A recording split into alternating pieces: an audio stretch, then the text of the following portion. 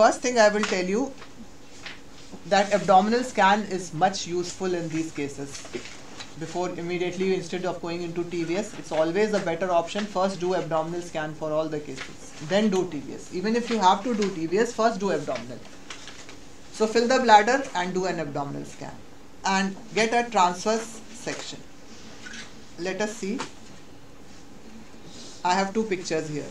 You can see both are transverse views. Any difference you find in both transverse views? Yes. What?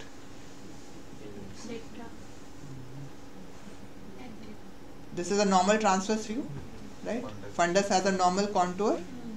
This is endometrium with through transmission, right? Now let us see here. Fundus almost looks same, but how many cavities?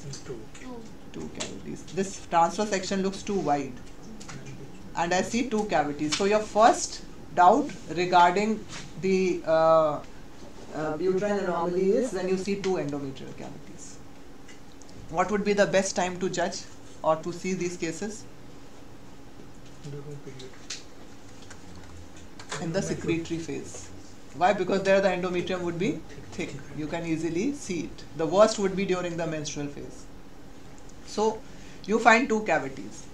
Now, second thing that you should observe, the moment you see two cavities, second thing, observe the contour of the fundus.